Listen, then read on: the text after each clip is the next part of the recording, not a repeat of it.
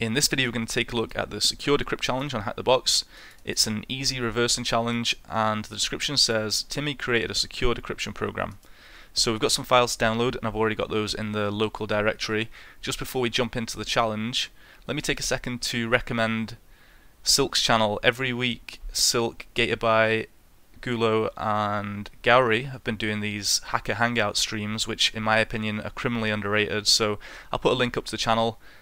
Check it out after this video, of course. With that out of the way, let's jump into the challenge. So it's taken me a little while to record this video. I solved the challenge a while ago, but I've been trying to find out whether it's the intended solution or whether there's a better way to solve it, or a different way at least, which I haven't found as of yet, so maybe somebody watching this video will be able to let me know. But we download the files, we've got a core dump and we've got this binary. Let me actually do file. So we've got a core dump, we have a binary called des, which is for decrypt, as we saw in the challenge description, and then we have a source file as well, so we're actually given the code for the decryption binary. This solve.c is a script that I've written to solve the challenge, so we'll take a look at that at the end. Let's open up the source.c first of all and try and work out what's going on. So if we start at our main function here, we can see that they've left a comment letting us know how we can recompile this if we want to make some changes. And we have an initialization vector which is set to 16 A's. We have a key which is going to grab the key from an environment variable called key. Key size 16 bytes. We've got a buffer which is declared, and again 16 bytes. And then it's going to load a ciphertext, so it's going to call read file with a flag.enc, so an encrypted flag, and it's going to read 16 bytes from that file. So we've got a 16 byte flag, and it's going to call decrypt with the ciphertext 16 bytes, the initialization vector of A's, the key which we don't know yet, and the key size of 16, and then it's going to print out the decrypted contents. So obviously we've been given a core dump, so somewhere along the lines this has been executed, the flag's been loaded and it's tried to decrypt, but somewhere in the middle of that there's been some kind of segmentation fault, the program's crashed and it's dumped out the core dump, which will have not only some information about the code, but it'll have stack variables and things like that in there. So if the key has been loaded into the program, that should be in the dump, and similarly the ciphertext should be in the dump somewhere as well, depending on what stage the core dump was generated, depending when the program crashed. So if we want to, well, let's have a look at these functions more specifically. We've got the read file function, and it's going to create a file pointer. It's going to open file name, which is going to be the encrypted flag. It's going to call malloc with, so it's going to grab 16 bytes from the heap. So this pointer is going to point to that data on the heap, and then it's going to read 16 bytes into this data which is just allocated, and then it's going to close that and return the data. And then that data is going to be sent through to the decrypt function, which we can go and have a look at the decrypt, but essentially this is just going to perform an AES encryption, which is in CBC, so cipher block chaining mode, but hopefully we won't need to worry too much about the actual encryption and decryption here, and let's just try and focus on recovering these different elements. So we know that the initialization vector is hard-coded, so we've already got that, that's fine. We can recreate this a little.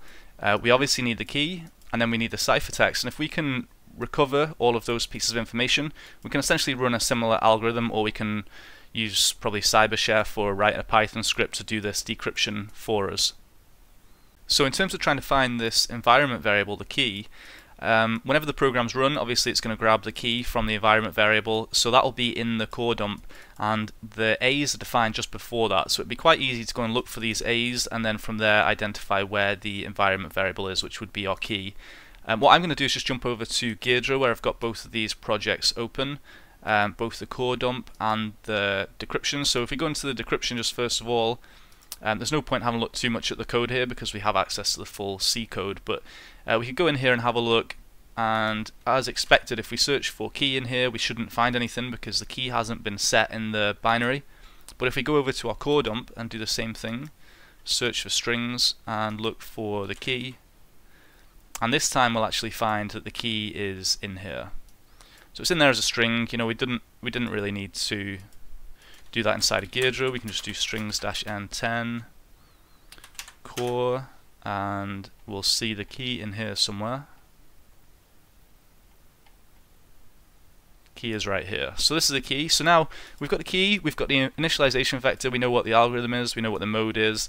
The only thing we're missing is the ciphertext. So unfortunately, identifying the location of the ciphertext isn't quite as easy, because we know that the A's were on the stack and then the key was placed onto the stack as well. But if we look at the read file function here, what it's actually doing is creating a pointer to the memory that's allocated on the heap by malloc. So we know that we have a pointer on the stack which is pointing to our ciphertext, but we can't just look on the stack for that ciphertext like we could the other two pieces of data.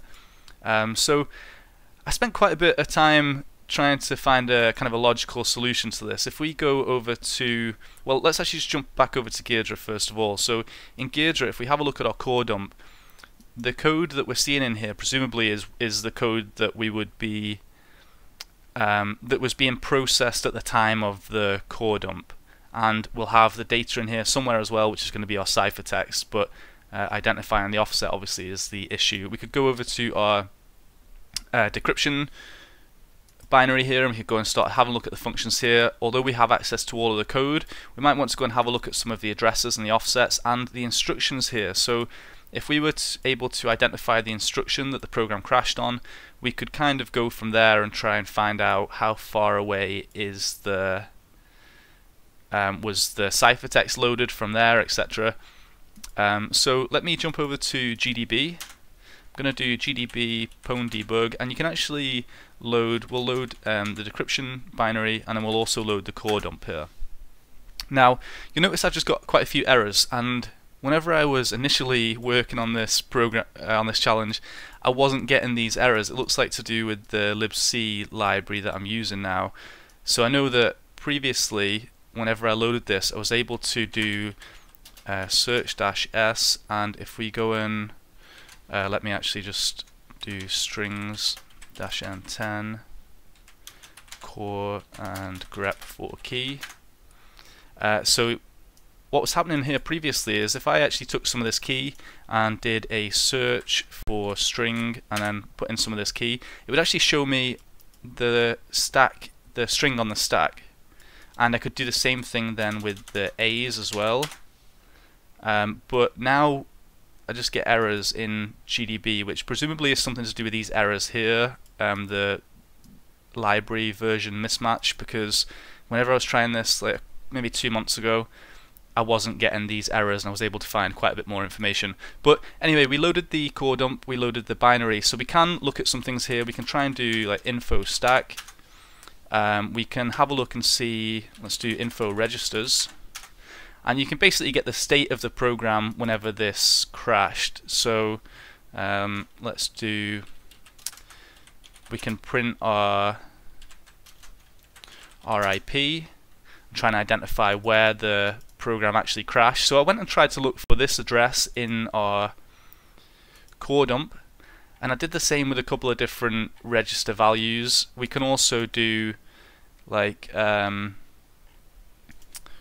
info proc mapping, which will show us some of the heap mappings, but from the research that I was doing, it doesn't seem to be a way to easily identify where the ciphertext is from this. If there is, let me know. Maybe I'm just completely missing some kind of logical step that needs to be taken here, but I was kind of hoping that we would be able to have a look at the location of the pointer on the stack. So you know, we have a pointer pointing to the data which was allocated on the heap.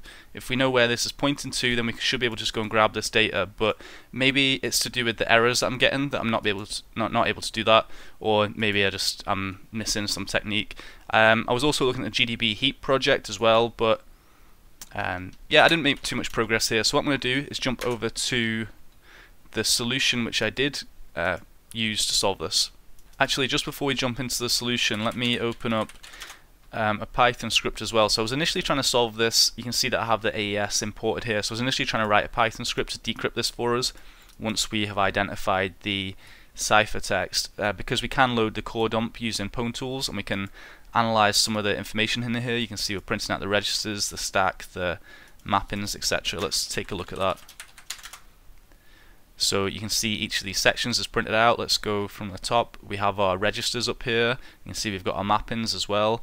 And yeah, there's our environment. I was kind of hoping that we would be able to use some of this information to just identify the exact offset, the exact location of the ciphertext. And maybe you can, maybe I'm missing something. I hope that if somebody solved this using PwnTools or GDB, that you can let me know in the comments what I did wrong or what I was missing.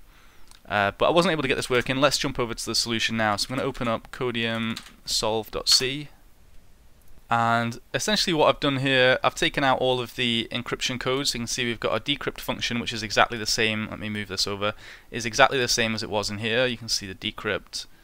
But we don't need an encrypt function, obviously. We've set our key because we know that this is the hard-coded key that was used at the time, and everything else is the same. And then here all we're doing is we're opening the core dump.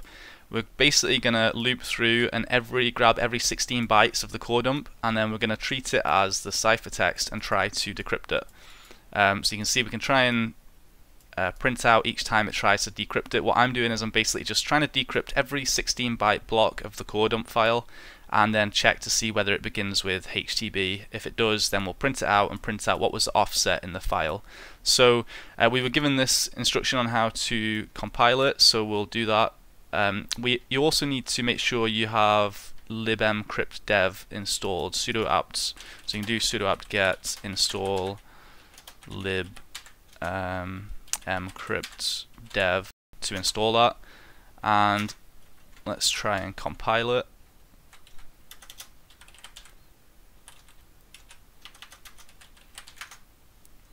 And we'll make it executable, run the binary, and very quickly we get our flag, time to learn C, and we find out that the offset in the core dump was the 21,648th byte. So yeah, that's the solution. Let me go back and just let's take this printf out. So you can, if we wanted to, we could run this and just print out each of the ciphertext that it tries to decrypt, just if you want a bit of extra debugging. So that's how I solve the challenge anyway. It always feels a little bit dirty using a brute forcing solution like that. I really don't feel like that's the intended solution, but I did reach out to the challenge author, and I reached out on the HackTheBox Discord a couple of times and haven't heard any other ways to solve this. If that wasn't the intended solution, and you know what the intended solution is, or you have a better way to solve this or a better way to approach these kind of challenges in future, any tips or tricks for how to analyze the core dumps in GDB or PwnTools or anything like that, then let me know in the comments. And I hope you enjoyed the video. Any questions, comments, leave them down below. Thanks.